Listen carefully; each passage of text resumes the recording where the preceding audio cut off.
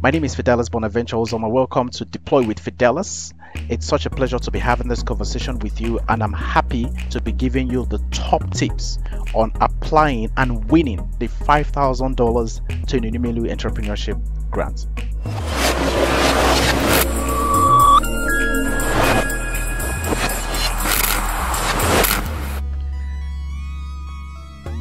It's often said that information is power, and some of the most powerful people are some of the most resourceful people, and the most resourceful people are, of course, the most influential people. It's a pleasure to be here. If you're joining me for the first time, please do not forget to subscribe to my channel, and of course leave a comment below after this conversation. My goal here basically is to continue to democratize opportunities, make you access to information easy. I've won many fellowships, I've won many grants, and my intention here is to continue to provide opportunities and information for anyone who wants to apply for any of these things. So welcome on board, and let's journey through this wonderful session. So basically that is me. I have facilitated a couple of workshops. I have done this in a couple of years. In 2017 specifically, I won the TEF grant, and me and many other colleagues, it was a wonderful day for us, wonderful session, and we decided to give back. This is us going to train entrepreneurs on how to go about the application and how to win. And it will be very interesting to know that a lot of people, as a result of our training and workshop, have gotten into the TEF program. So many of them have had access to the grant. So many of them have started a business. Some are even doing extremely well and being able to access a lot of funds. So this application basically will put you through the process of how to access it, and will take you through the journey of having some of the best time in this program. So basically, what is Elumelu Entrepreneurship Foundation program about? So the TEF program is run by the Elumelu Foundation and basically is an African non-profit organization that is based in Lagos, and founded in 2010 by Elumelu himself, and is headquartered, of course, in Nigeria. So the foundation believes that with the right support, entrepreneurs all over Africa can be empowered basically to contribute meaningfully to Africa's prosperity and social development. So there are a couple of initiatives under the Elumelu Foundation, but there's the one we call the Elumelu Entrepreneurship Program, and that one basically empowers entrepreneurs all over the continent so that they can become equipped to deploy their solutions to the world. This is the founder. His name is Elumelu. I was literally at the forum here, and again, when you get to win this post-COVID, I don't know if there will be like a real time forum, but this was us during our forum, and he gave the keynote speech. I was right here, and here there were many leaders from all over the country, all over the continent, who came and were highly represented. It was a huge panel session. There were huge panel sessions, there were speaking sessions, there was a lot of talks, there was a lot of wonderful talks on entrepreneurship, on investments, on funding, on raising capital, just name it.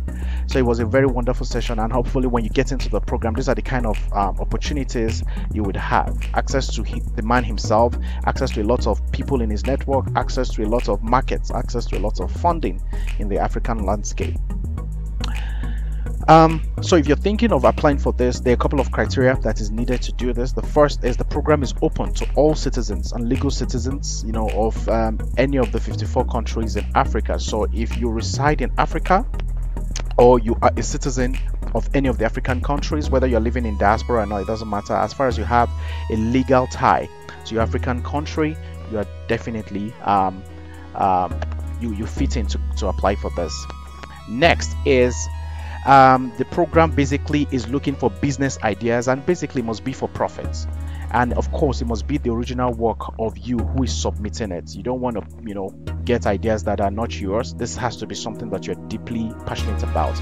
I repeat, it's a business idea. They mostly fund business ideas, right? So it doesn't matter whether or not you have a business structure, whether you have founded a business, whether you've registered it or not, it doesn't matter. If you have a good business that can solve problems, that can make profits, that can improve lives, that can disrupt the African entrepreneurship landscape, you're worthy enough to apply for this. Of course, next is it must be within 0 to 5 years. It should be an early stage. Some say 0 to 3, but I think it's been extended to 0 to 5 years. So even if you started a business and it's between this age range, of course it's an early stage, you qualify for the program. And as I said, it must be for profits. Yeah, so we will, next slide. So the first thing is that there are a couple of benefits, to this. I have had this conversation with a couple of friends of mine. They were like, what is in for me when you join this program? The first is you have access to mentoring from some of the best business experts in the continent. They connect you to some of people who have over 10 or 15 years industry experience to help you fine-tune your ideas. It's like business coaching basically, so you don't have to have figured it out. And that's why they probably really like you to have it at the idea phase or at the early stage, so that it will be easy to receive mentorship. So you have access to mentoring when you get into this program. The next is, of course, you have access to the Startup Enterprise Toolkit. The Startup Enterprise Toolkit is a full-fledged business training that gives you all the entrepreneurship trainings, the mindset, the skill sets, the hard sets to be able to do well as an entrepreneur in this journey. Next is you have, of course, access to online resources, and these online resources are things that are not just about ideas. Yeah, it's basically about information, but more, you have access to more grants, more opportunities. You have access to research on the specific area that you're working on entrepreneurship, and thought leadership articles that will help you in your entrepreneurial journey. The next is there will be meetups. If you saw the other picture I shared, yeah, those were like one of the meetups. We have different entrepreneurs in different aspects of the continent, and within each country there are hubs, right? So I think once in a month or once in 2 months, depending on how the hub is administrating itself, there are always meetups here and there. So these are some of the benefits you have, because it's a network of people you get to meet, you get to build things together, you get to connect with some of the brightest and the most smart entrepreneurs on the continent. Of course, you have the Elumelu Entrepreneurship Forum. The Elumelu Entrepreneurship Forum basically gives you access. It's a 2 to 5 days boot camp and training where they bring thought leaders, presidents of different countries, international business experts, business coaches. Tony Elumelu himself comes with all his friends, and of course, I think as of last year, the president of about 3 or 4 countries came for the last TEF forum. So trust me, it is like the climax of the program. That is where you actually get to meet with all the entrepreneurs, you get to meet with business coaches, you get to meet with your mentor, you get to meet with Tony Elumelu himself, and you have access to some of the best people in the continent. So it is something that is worth applying for. It is something that you should look forward to.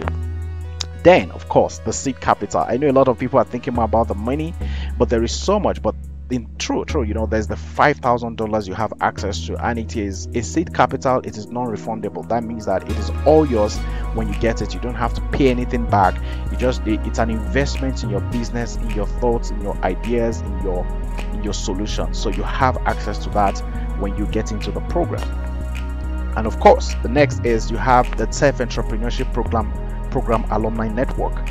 I am an alumni or alumnus of the program, and I have a network of, I think currently there are over 7,000 alumni rather in the continent. And what that means is that we get to do business with each other. We have access to resources, we get to do stuff together. And the beauty is that the fact that you're a TEF in this country means that you can also meet another TEF in another country to collaborate and do stuff together. And beyond that, a lot of the TEF alumni right now are doing a lot of good in the world, deploying solutions, having access to more grants and more opportunities, building businesses, becoming captains of industry. These are the people you would have access to when you come and join this program.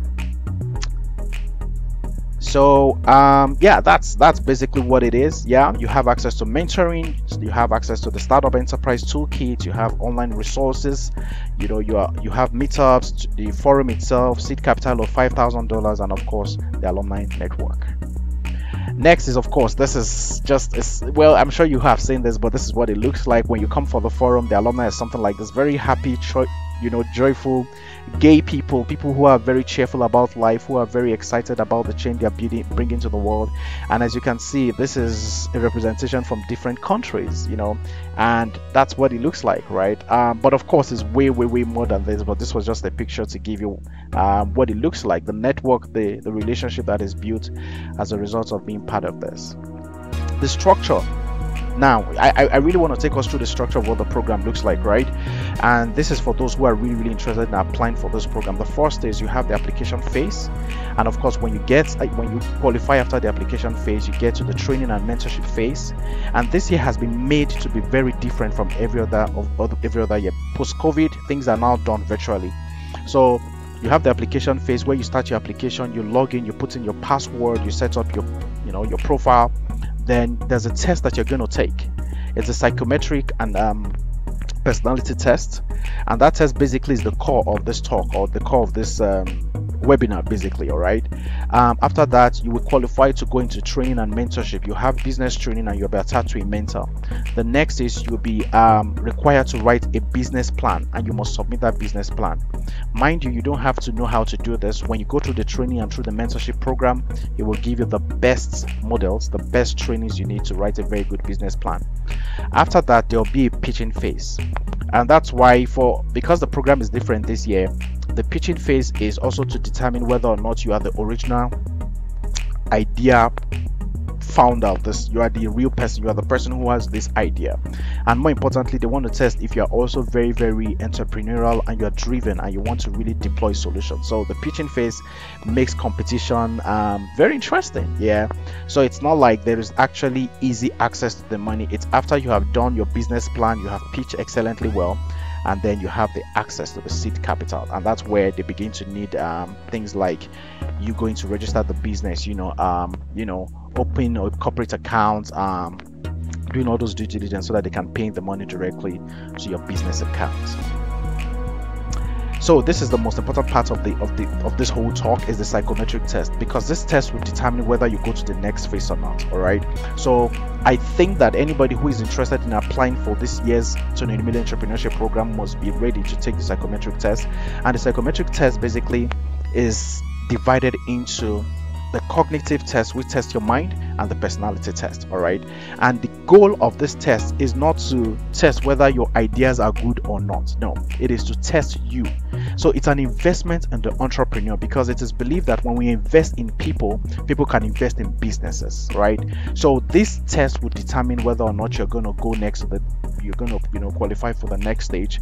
And this is very important. If you don't pass this test, you don't get to the next stage, and you'll be invited to apply again next year. So the first thing is that it is basically meant to test your entrepreneurial competence, right? So this test is built basically to make sure that your entrepreneurial competence is like on point, And next thing is, it is meant to also test your business acumen. Note that when you have your entrepreneurial competence, it means that you have the resilience, you have the leadership to solve problems, but not everybody has the business acumen, right? You must be able to know your numbers, right? You must be able to understand the basics of arithmetic, right? So that is what the psychometric test is meant to bring out to you. So already get your mind prepared for this, and hopefully this will position you to succeed in this test. The next, of course, is to test your leadership skills. As I said, the psychometric test is divided into the personality test and the cognitive test. The personality test will test your leadership skills. It is basically determined and designed to see whether you have, are you someone who takes initiative? Are you someone who, wants to come up with an idea and get the idea to the final stage? Are you somebody who is a self-starter? Do you believe in solving problems? Do you believe in working in teams, right? So that is what this thing is basically designed to test. So my quick tip for you is, when you look at these three metrics and you see all the answers and all the options given to you, note something. It is testing your leadership skill, it is testing your entrepreneurial competence, and it is testing your business acumen. Now, these are, for me, the tips that I've advised people to use these tips, and they all aced it. In this test, there will be three major categories that you'll be put into when you pass the test. The first is the startup. The other category is the I think one is the startup, one is the innovator, and one is the disruptor, right? I always propose that people should try and get into the disruptor category because that way you have access to advanced training.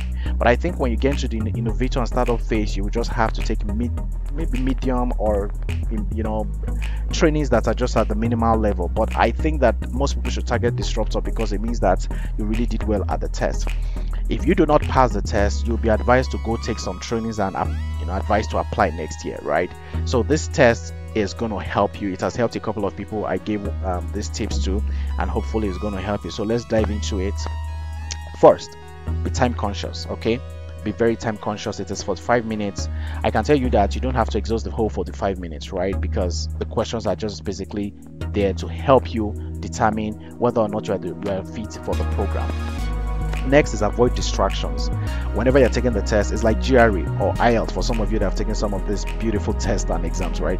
Avoid distractions. Do not be around anywhere that would, because you need your thinking, you need to get your mind alert, and it's basically 45 minutes. After that 45 minutes, you don't have any other option. So get ready for that.